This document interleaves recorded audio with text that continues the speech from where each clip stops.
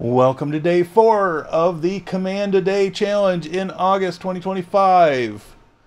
Today we are looking at the mkdir command, or mkdir. That stands for make directory. If we look to see if there's help available, we do in fact have help available. This is something we can look at later, or you can consult various sites online or your AI of choice to get more examples for using this more effectively. For our example, we're going to make a directory called test, and as you would expect, mkdir test.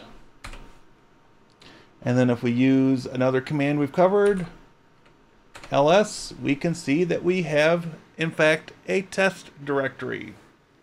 We can use another command we've looked at and change into test.